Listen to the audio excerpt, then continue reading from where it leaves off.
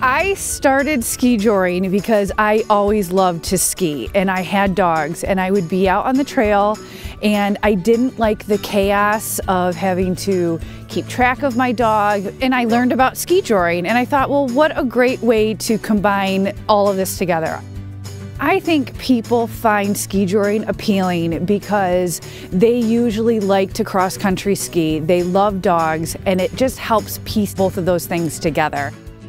Winter is long here in the UP, and you have to really embrace winter, and we have beautiful trails and beautiful snow in the UP, and getting out with the dogs is a way to kind of let loose and enjoy being outside and recreating.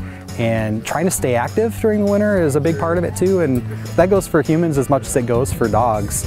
It really allows for camaraderie and being able to get outside and enjoy winter. There is a little bit of a misconception with skijoring that the dog does all the work. That's absolutely not the case. If you don't try to ski with your dog, they will stop and stare at you and look. They want you to work with them. And that's really the most fun thing about this sport, is that you have to work as a team with your dog.